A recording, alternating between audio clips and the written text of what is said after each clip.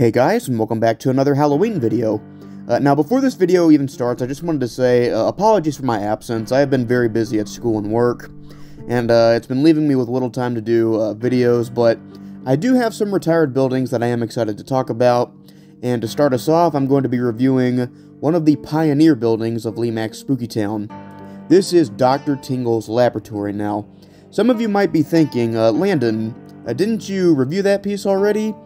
Yes, I have, but I wanted to remake that video as this is actually a very significant piece for me, and I don't think I quite did it justice in my original video, so I kind of wanted to give an updated review of this piece. So, to get into the actual building and why it's a significant one for me, if you have seen my original video, you probably already know this, but, you know, I've been in this hobby ever since I was a little kid.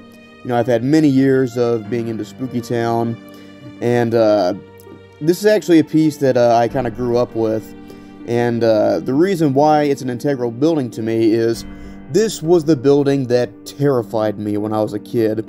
Again, I went over this in my original video, but this piece scared me so bad that I wouldn't even come downstairs if it was turned on, and it was largely due to the soundtrack, which I'll discuss later, and of course I'll play the full soundtrack at the end of the video, but yeah, this piece was kind of a source of childhood trauma for me, and still, 18 years later, I consider this one of the scarier pieces you're going to find in Halloween Villaging. So, you know, I guess with my trauma dumping, you know, out of the way, let's actually talk about the specifics of this building. So, Dr. Tingles' laboratory actually came out the same year the Spooky Town line debuted in 2000.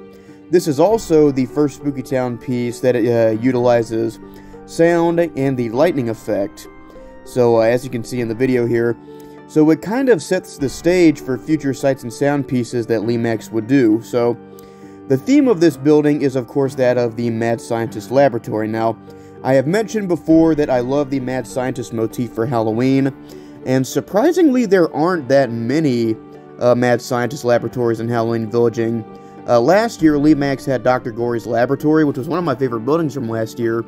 They had the Frankenstein's laboratory, which is a classic piece, and Department 56 did one a long time ago, I believe, but in general, there aren't a lot of Mad Scientist laboratories out there, so it's cool to know that this was one of the first Spooky Town, it's cool to know that one of the first Spooky Town pieces was a lab. So as you can see, there are several details that tie into the Mad Scientist theme. You have the various windows that have the various beakers and graduated cylinders that have chemicals in them.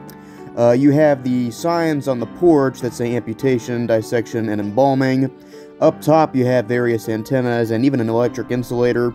And of course, I can't forget the body that's strapped down on top of the piece, which is obviously a nod to Dr. Frankenstein's laboratory. So, this piece is ultimately, like I said, it's ultimately a Mad Scientist laboratory, but something that I think is kind of cool about this piece is I actually think that this would work great in a neighborhood scene, as it kind of looks like a traditional house that had been converted into a secret laboratory. So I think that it is pretty cool that this piece actually kind of has some double-duty theming, that it could go in a neighborhood, or you could put it with a Mad Scientist theme. So I think it's pretty cool how versatile this piece is. Okay, so let me talk about the soundtrack on this piece. Now, like I mentioned, the soundtrack terrified me as a kid, and you'll hear it at the end of the video, but it's a very atmospheric soundtrack. There's no talking, so it actually would work pretty well as a background sound for your village. You know, like, because it doesn't have the talking, it would just be very good, you know, for some nice ambiance. And you know what? Let's hear a snippet of the sound so you can hear what I'm talking about.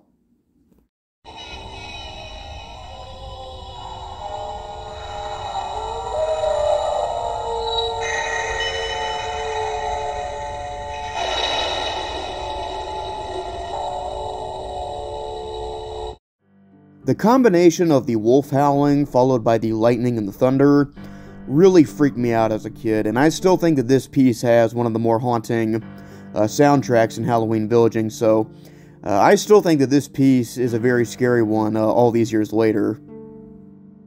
So something interesting to note here, it looks like that there were two different models of this piece. So the original model used an incandescent light for the lightning, and it had an adapter jack that looked like this, but the one that I'm showing off in this video actually uses the standard Lemax 4.5 volt adapter that's also compatible with the tri-adapter, so I'm assuming that the one that I have today is a later model. So alright guys, that was my updated review of Dr. Tingles' laboratory. Again, it's a very important piece for me. It was a source of childhood trauma, but over the years I really began to appreciate it, and I would really say that this is probably my favorite pre-2004 Lemax Spooky Town piece, if nothing else for the impact that it had on me. So, really cool piece. Again, I love the Mad Scientist theme, and, you know, this is a really good one if you wanted a Mad Scientist piece. So, alright guys, that is going to do it for my first retired Spooky Town piece of the year. Thank you all for so much for watching, and once again, apologies for the gap in uploads, but I've got more in store for this year.